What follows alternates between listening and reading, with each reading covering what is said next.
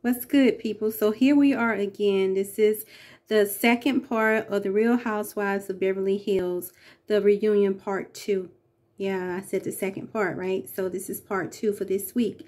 So on this week's episode, Andy, he came out with more questions for Erica. It still was like a snooze fest for me. Nothing that I didn't already imagine was going on with Erica and this chaos that she seems to be in. The only thing is that I don't know. I'm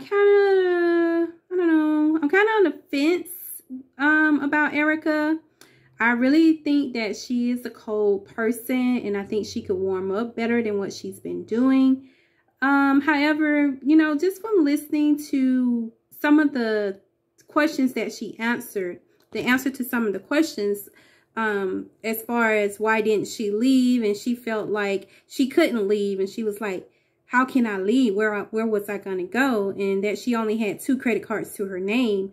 And Andy said that he knew how much she made on the show. She's on a #1 show. She's making good money. So he didn't understand that. I mean, none of us understand that. And so Erica's response was that she gave every last one of her paychecks prior to now to Tom Girardi.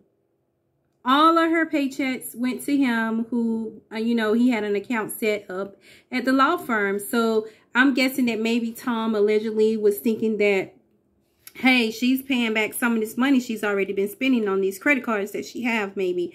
But that's so abusive. Just imagine if your husband is having you to give every paycheck. But as I mentioned before, she was using those credit cards, and, that's why they have the massive debt they have. Well, the massive charges they had on the credit cards, and there's reports of, $14 million on the AMX bill.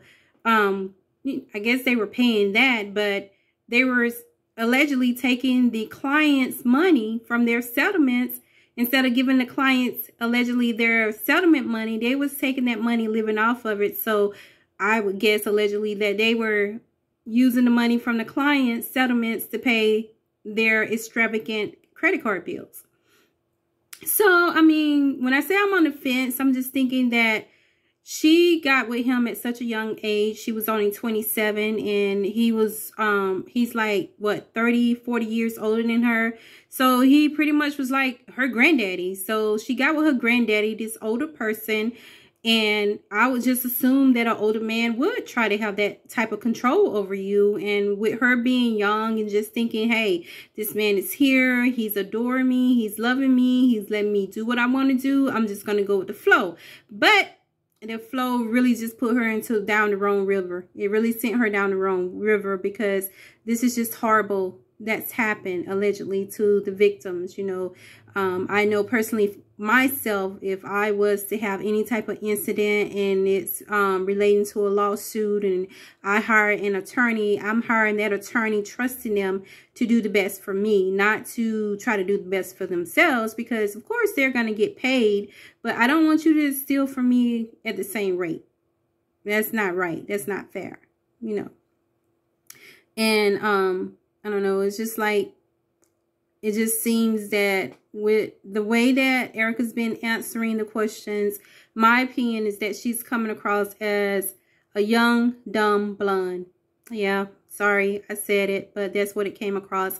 And I'm quite sure, I mean, if I was in her position, I pray I never would be in such a position, but it's something hurtful if you find that, let's say she really did love him.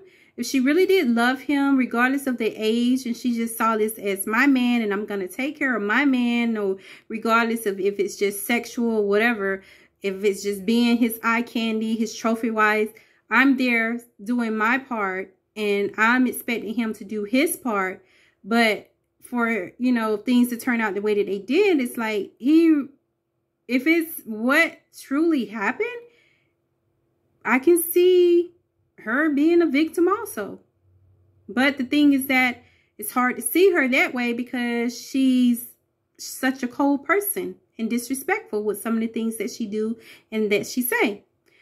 The other parts that they would dip in into, you know, to take a little break from Erica and her pretty hot ass mess, was they touched on Kyle and Kathy and their relationship. You know, Kathy's been sitting on the sofa since the beginning of the reunion. Not the beginning, but she came out to the latter part of part 1 of the reunion. And my only guess is that she came on out because she's probably going to leave early. Y'all know Kathy had to go take her naps and everything. So Kathy came on out there. Auntie came and sat on the sofa early because she ain't got time to be sitting out there for 14 hours. I'll be surprised if she's there the entire time because, you know, she doesn't hold a dime and she's just a friend of the show as of now, or for this particular season. So they touched on, you know, Kathy being there, and they didn't go in depth, just a little surface, you know, just a little break from Erica and asking Erica questions. So Kathy had like a little meltdown about reuniting with Kyle, and, you know, because they had like a little break in their sisterhood. She didn't agree with some of the things, and there's probably other things that happen within their family dynamic. And I don't know, you know, I just see it as something that every family, they have something. I mean, if it's not you personally, it's someone within your family where they're having some type of discord. And I just feel that that's something that happens. I feel that it's something that you really have to work hard on as far as keeping your family together, keeping God first and trusting and believing in God, and just, you know, doing your best to build those relationships with your family. Try not to hold grudges, you know. So one of the things that Kathy didn't agree with was she didn't like the way that Kyle and Kim were on the very first season of Real Housewives of Beverly Hills. And all of us that tune into the show, we know the infamous limo ride where Kim said, "You stole my goddamn house." She said that Kyle and Mauricio had stole her house. And then Kyle, she was really pissed off, and she was saying how Mauricio pretty much had took care of Kim as if she was a second wife. And also she let it out that Kim was an alcoholic. Not that we couldn't already see that Kim had something going on. I miss Kim though, and I wish she was on the show. She's a fun person. She's down to earth. There's Kyle over there. But yeah, so they touched on that for a little bit, and I'm quite sure they're probably gonna come back around to it maybe for a little. And Kathy, she broke down crying. It's very emotional for her. And then especially when it comes to her speaking of her mom, she mentioned that she just thought about her mom when she saw the first season. And I guess, you know, her mom would not want Kim and Kyle to be acting like that, especially in the public eye. Well, you know, you never want your kids to act up, and then especially to be fighting amongst each other.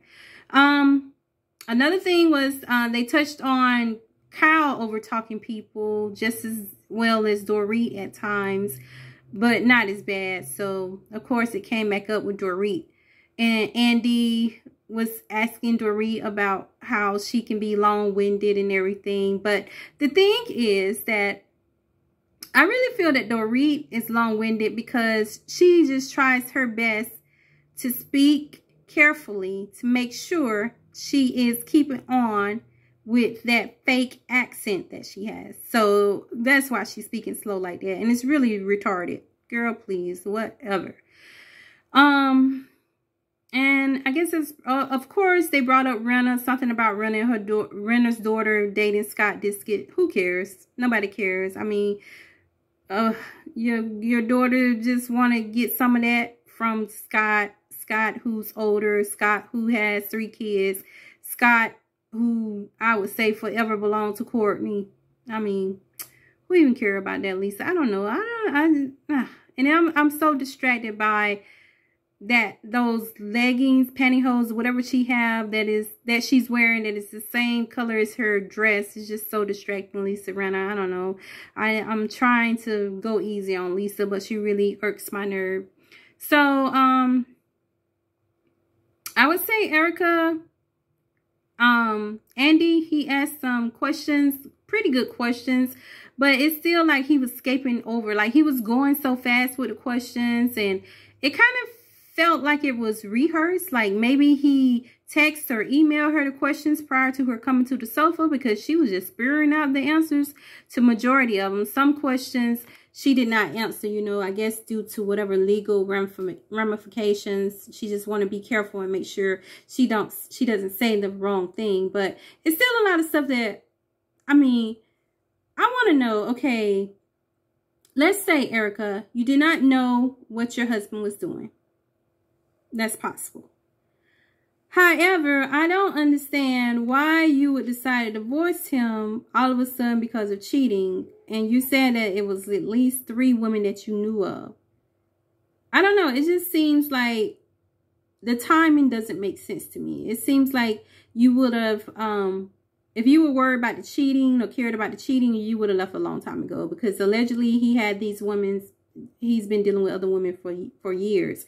So I just feel like you left when all the crap was hitting the fan with these legal lawsuits and stuff that's against Tom allegedly, and for owing those people. And then you seem to be so concerned about him being in a home and all that.